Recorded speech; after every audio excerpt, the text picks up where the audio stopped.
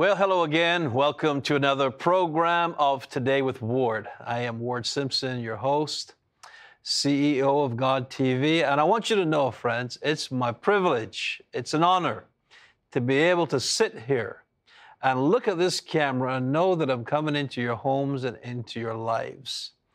We at God TV salute you. We bless you. We love you. And we pray for you. It is such an honor and privilege to be able to partner with you as we take this gospel message of the kingdom of God to the ends of the earth. You know, every week on Today with Ward, I always introduce you to a guest. We always have a time of a ministry. We always pray that God do something in your life. You'll hear testimonies behind the scenes of God TV. Sometimes we introduce you to employees. This is family time. This is the time where we as a family get together and we just share what God is doing. And today, my friends, is a very, very special day. Last week, if you missed the program, we had Robert Henderson with us, the author of the book, Courts of Heaven. What an amazing time we had. And I urge you to go to our on-demand section of our website at god.tv and take a look at that program. Robert Henderson. He has a revelation from God, and he brings it to you from the Word. It's not made up. It's not a dream. It's a revelation God gave him that he'll show you from the Word of God how there are times that we need to go before the righteous judge. You know, Jesus taught us to pray. Sometimes we pray to Father. Sometimes we pray to our friend. And there are times we have to go to the judge. When we go to the judge, friends, it's business. Today, we hope to take you right there to the courts of heaven. There's a situation in your life right now that needs to be dealt with in the spiritual so that you can see the right result here on earth in the physical. Are you excited? Are you happy? Well, stay tuned as you get to be with me and my dear friend, Robert Henderson. Also on God TV, you know, we have a number of programmers, a number of shows that we bring you every day. And every Wednesday at 9:30, there's a ministry. Her name is Sandra Kennedy. And she brings you her program on Wednesdays. And we want to encourage you to watch that. Because every program that we bring your way, we believe God is using the programmer, the ministry, to speak into your life. So take a look at this little video about Sandra. And then we'll be right back, excited. I'm waiting on you to take you into the courts of heaven. Watch this.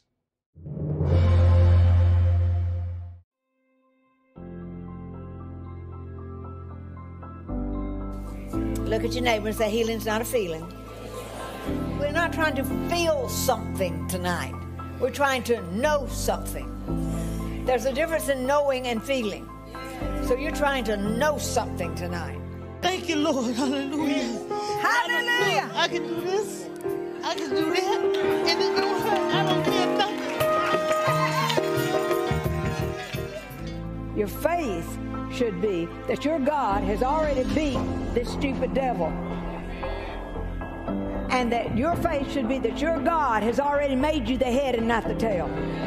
Your faith should be saying to you, we can win this because it's been won. Your faith should be saying, this did not come to stay. This is passing through because greater is he that's in me than he that's in the world. I have had medical problems. I have been diabetic for 22 years with all the side effects and all the tiredness and all the hopelessness and very low quality of life. I think I can safely say that this is the most useful 7 days of my life in recent times. I have learned so much. It's been amazing. The first thing that struck me here is that the people live what they preach. There's so much of talk out there. Say one thing, do something else. But here I found that the people are actually living, and that impacted me so much. It made me very interested in what they were teaching me. And I sat down and listened, and I've learned so much.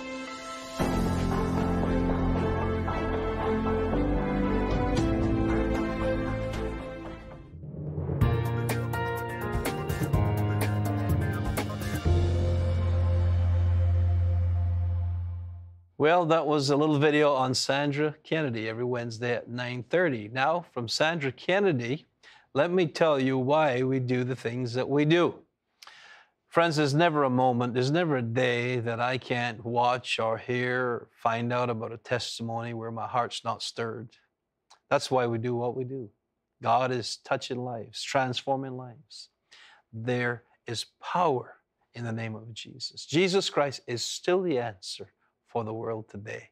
And it is our high privilege to be able to get up every day and say, yes, sir, to the calling that God has on God TV. God bless you, friends. We're so happy that you've joined us.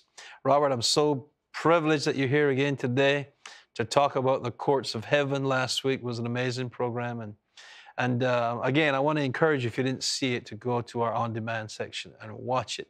But for those that missed it, maybe, so they're now watching today's program for the first time, can you give them a little highlight summary? Yeah, absolutely. You know, when we talk about the courts of heaven, we're talking about a legal dimension in the spirit. When you actually discover this, you find out that the Bible is a legal book. Yes. I mean, it's even broken up in Old and New Testament. Amen. Because those are legal terms. Amen. And so Jesus, when he died on the cross, he said, it is finished. And that meant every legal requirement that was necessary for God to reclaim the earth and his inhabitants back to himself was now met. And so even the cross was a legal transaction that occurred. So everything's legal in the spirit realm. So Jesus put prayer in three dimensions in the book of Luke, approaching God as Father, as friend, but then as judge. And judges rule judicial systems. And in Daniel chapter 7, verse 10, the Bible says the court of heaven was seated and the books were open, because Daniel saw into the spirit world and realized there was an actual court that was operating, that was determining the activity on the earth. Because when you go into Daniel 7:25, it's quite interesting. It says that the Antichrist spirit is ruling and he's having authority over the earth. And it says, but the court was seated and took away his dominion. Wow. So one verdict from the court actually removed the dominion of the Antichrist spirit and Antichrist and reestablished the saints as being in charge.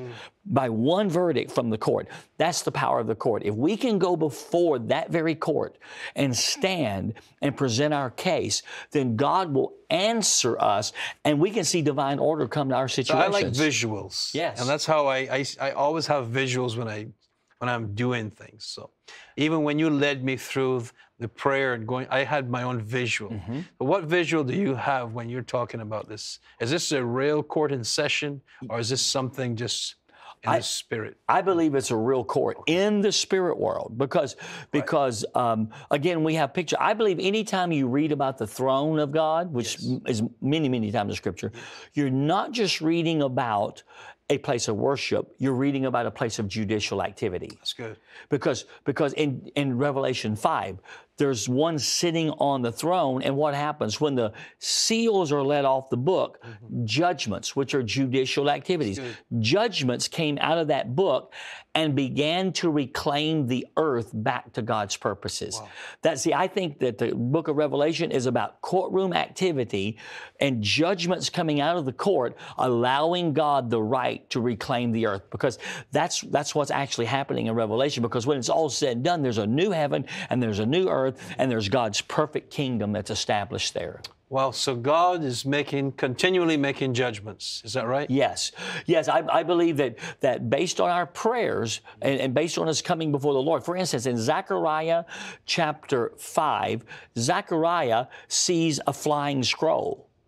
I mean, he says there's a flying scroll, and on one side, and by the way, they were warring for and contending for full restoration, and it was at a standstill in those days. And so Zechariah sees this scroll in Zechariah 5, and on one side is a judgment against thieves, And on the other side is a judgment against perjurers. Well, the two things that were stopping the restoration process was that lies had been told to the king if he let this city be rebuilt, that they would rebel. So he had issued a decree based on those lies. That was perjurers. But then the people of God had taken the resources that God has sent back to rebuild things with and had built their own houses instead. And so that was thievery. Right. So God is releasing scrolls out of heaven, which were actually verdicts that had come out of the courts based on the prayers of Zechariah and others. They had come out of the courts, and now these judgments, these verdicts, need to be landed into place so that that everything that's resisting restoration is judged and moved out of the way, so God's will could be done in the earth. Wow, wow, wow, wow. So listen, let me tell you what happened last week as well, in case you missed it. Robert had a situation with his daughter, and he had to take that situation to the courts of heaven so that the judgment could be rendered in the spirit. So when he got to the physical court, the decision had already been made. And the attorney was baffled. Absolutely. Yeah, the judge said, whatever my daughter wants, that's what we're going to do. I mean, who says such a thing? But this judge said those very words, and her attorney was flabbergasted that any judge would say that. And so my daughter actually determined what the situation would be. That's a good example of on earth as it is in heaven. That's right. That's right. Absolutely. So when we're praying that, is that? Oh, I believe that. Okay. I believe that we were able to shift things, and we have seen I mean many legal cases where we were able to get verdicts in the court of heaven that then were implemented in the natural court. Well, how about that? How about that, friends? Do you need a judgment rendered on your behalf? Obviously, it has to be a righteous judgment. Yeah, yeah, that's right. Absolutely. It has to be in agreement with God's will. Amen. But there's an enemy, there's an adversary that is a legal opponent that's actually wanting his will to be done. Right. But when we know how to take the blood of Jesus and silence that, then all of that is removed out of the way, so what God wants can actually be a reality. Wow. So listen, this is what we're going to do in a moment. In our second segment, Robert Henderson is going to lead you in prayer through this whole process like he did with me. I am not keeping him to myself, friends. I am sharing him with you. We took some things before the court of heaven last week, and we believe that God rendered judgment. And the prophetic words came afterwards, and the ministry time, it was just an amazing time, Robert. God used you in a powerful way. So we want to do the same thing with our viewers. So we're going to throw to a video in a minute, but just set that up so when we come back, tell them what they need to be thinking about during this break. Any situation that's in your life that you've been praying and praying and praying about, but there's been no change, and maybe even things have gotten worse. If that's a situation and it's in agreement with God's word, then there's something legal resisting you. I want to help you get that legal thing moved out of the way in the spirit. I'm talking about legal in the spirit, moved out of the way in the spirit, so that God's answer can come, because his passion is to see your breakthrough come. He wants it more than you do. We're going to help you do that here in just a moment. Wow, I'm excited. Are you excited? Yes, you are. I know. Watch this video, and we'll be right back to take you to the courts of heaven. For faith, lifestyle, music, and more, visit the God TV blog. Read articles that inform, challenge, and encourage. Watch insightful videos and enjoy discussion and debate with the God TV community. With no subject off limits, the God TV blog is a robust and thought-provoking online environment. Visit blog.god.tv today.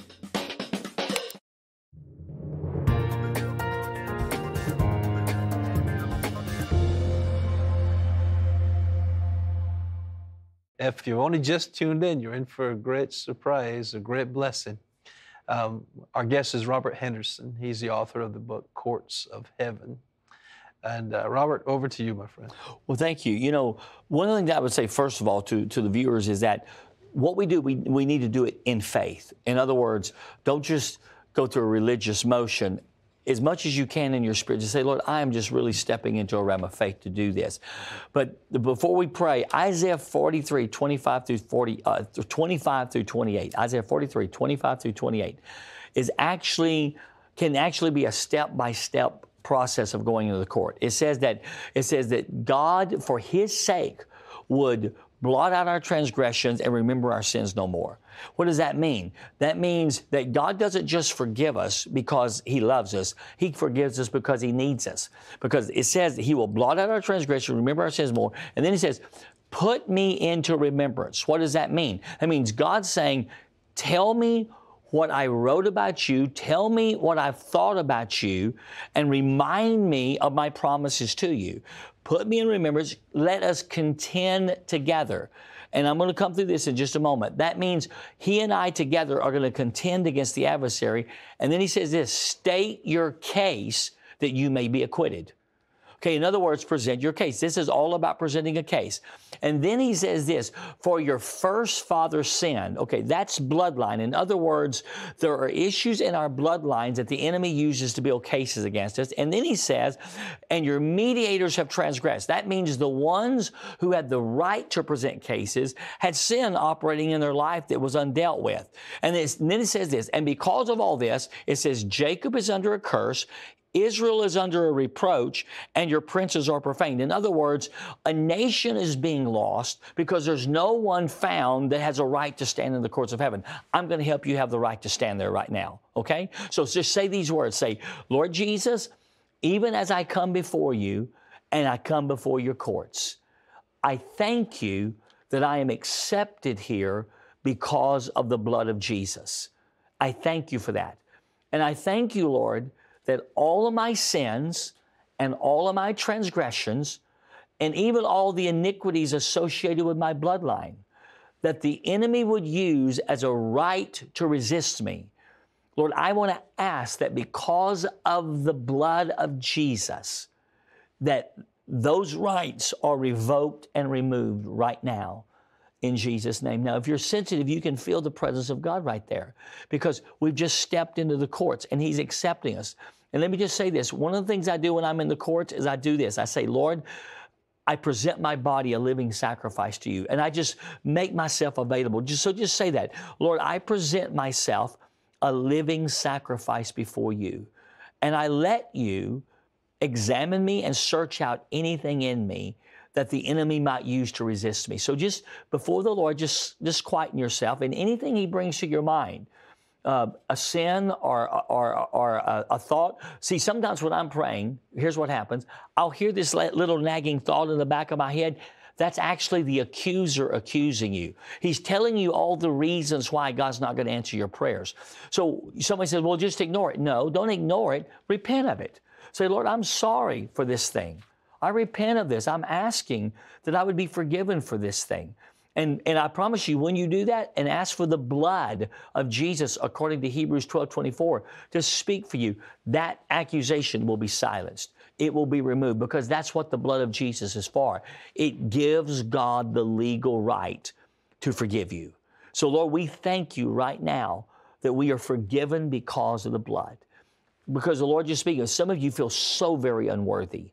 Some of you feel so unworthy. Look, right now, take all of that, all the reason you feel unworthy, and just say, God, I'm so sorry. I'm so sorry for that which I've done. I'm so sorry for that which I've allowed. Would you just cleanse me right now? Because you don't have any real faith that God's going to answer you. Just tell Him, Lord, let your blood cleanse me. Please, Lord, forgive me right now because of what your Son has done. And you'll feel that unworthiness. You'll feel that condemnation begin to lift off of you. And you'll feel real faith starting to come up on the inside of you because you're actually believing now. So, Lord, I just thank you for doing that. Okay, now that we've got that done, ask God for what you want. Maybe it's a son or a daughter to come back. Maybe it's a financial breakthrough. Maybe it's a promise God's given you because you bring your promises before the courts of heaven and you begin to say, Lord, let this which I've been carrying, let this prophetic promise I've been carrying, let it come to pass. You know, even here at God TV, Lord, we just ask for God TV to have the effect that God wants it to have in the nations, that it would be used as a dynamic tool. Lord, even a sickle of harvest. I see it as a sickle of harvest going into the harvest of the nations. Let God TV, Lord, in every medium, TV and social medias and every, Lord, let it be that sickle that's let down in the harvest right now. Begin just to ask God. See, you have personal things. Ask Him for those things. But as I'm sitting on the God TV set, I'm just saying, Lord, let this sickle, let God TV be a part of the billion-soul harvest that's been prophesied by the prophets. Let that be a reality in the earth. So now we see what we just did. We just presented a case before the Lord. You began to ask Him for something. You presented a petition before the Lord. Okay, here's what happens. The moment you present a petition, the accuser that I told you about will stand up and begin to bring an accusation. Now, we've already dealt with some stuff, but let's say, for instance, it can be issues in your bloodline, because I've had to deal with these. So let me just lead you in that prayer. Say this, say, Lord, as I'm standing before your courts, any case the enemy is bringing against me, I repent of it, and I ask, according to Colossians 2:14, that every handwriting of ordinance, which is the case, every handwriting of ordinance against me, Lord, let it be taken out of the way, nailed to your cross. I thank you that it was nailed to your cross and that the enemy has no right to use this against me, because the blood is speaking for me.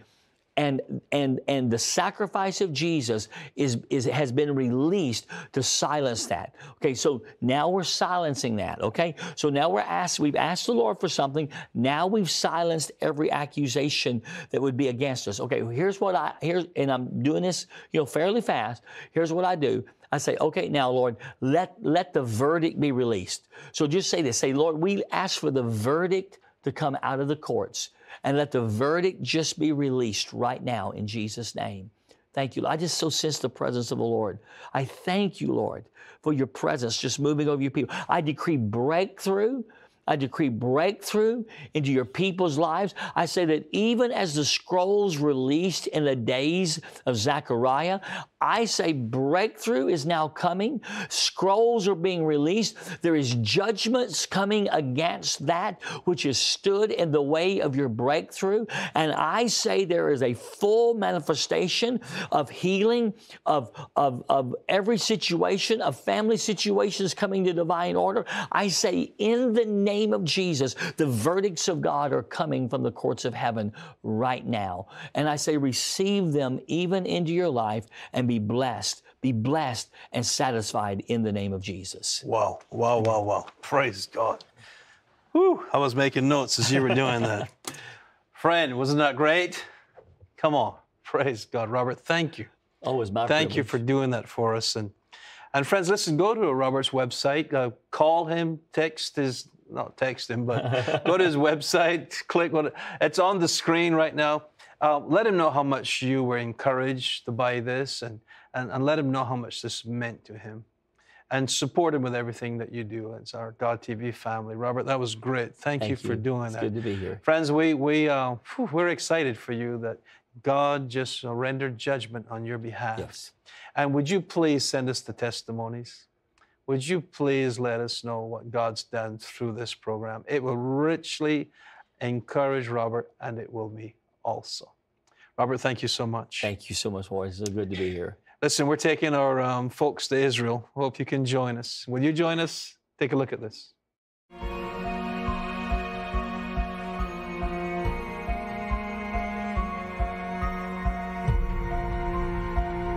Our heart is to see your life change, to see your life transformed, to be here for God to do something in you and for you.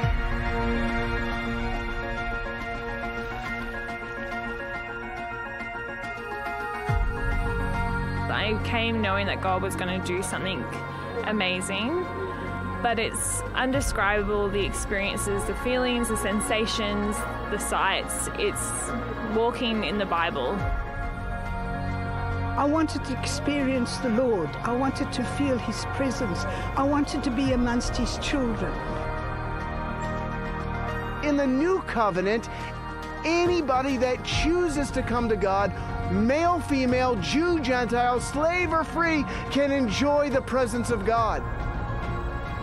God superseded any expectation that I possibly could have had. Just being able to see and walk on the paths that Jesus walked on, it was very surreal and it was a very amazing experience. On behalf of the children of Beit Shan, we just say thank you, God TV. When you have a heart for Israel and when you begin to intercede like the Apostle Paul for Israel, then it will come to pass that all Israel will be saved. Coming here and seeing the people and seeing the land, and this is the Bible brought to real living it. It's an amazing place, and it's everything and more than I expected. Seeing, the reality of the Word coming alive, it has been absolutely wonderful. God raised him up and gave him the name that is above all names. That at the name of Jesus, every knee shall bow.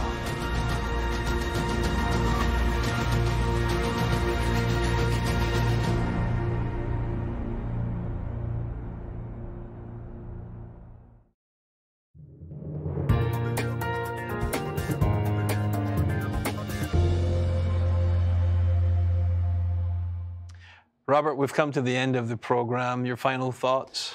Well, I just was sitting here and I really felt the Lord whisper to me, cancel every assignment against God TV. God TV has a destiny and the enemy hates it. Obviously, we know that. But I say in the name of Jesus, any and every legal right the enemy has tried to exert against God TV, I say because of what's been done in private and even publicly, that those rights are now canceled. I actually land the scrolls, even as in the days of Zechariah, I land the scrolls and I say that there is judgment against every assignment and those things will no longer withhold or restrict God TV from coming into the destiny that God has ordained. And I release this ministry into the full blessing of God, the full blessing of God for this time and season in Jesus' name. Amen and amen. Wow. Amen. Would you say amen with us all over the world? Would you agree with us right now? Every curse, everything that has come and raised its ugly head against God TV is canceled in the name of Jesus. Amen. Robert, thank you for doing that. You. And friends, thank you for being a part of Today with Ward. Thank you for viewing today. I really hope that today's program encouraged you, blessed you, and touched you in a powerful way. So, again, until next week, remember, please tell somebody about Jesus. Thank you for watching Today with Ward. Please join us again next time. In the meantime, we'd love to hear from you. Please email today@god.tv. Also, please consider becoming a God TV partner. For more information, visit god.tv.